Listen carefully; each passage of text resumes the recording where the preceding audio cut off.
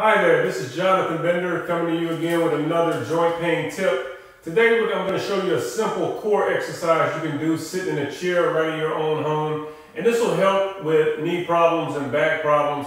It'll help by reducing the amount of pressure that your upper body puts on those joints, as well as helping your core get stronger. Also helps with prevent falls and things like that, and overcompensation, which can be detrimental. Especially if you're older, you definitely want to prevent falling.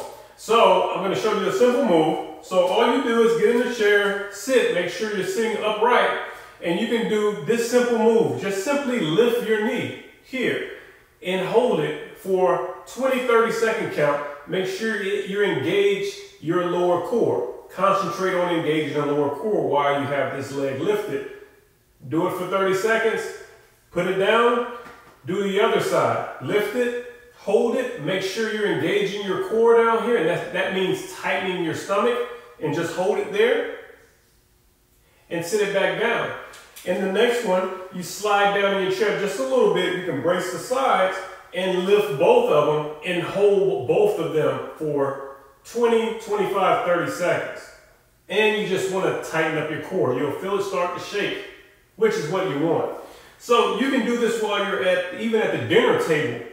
While you're at the table, just lifting the leg, hold it for a couple seconds, sitting it back down.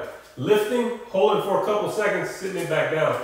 May seem simple, may not seem like a lot, but over time, when you do a lot of repetitions of this, it really fires the core. So this is something simple you can do. I would say do it every day if you can. Right? When you're sitting down, just think about it in between commercials, knock it out. Okay? This will help you in the long run.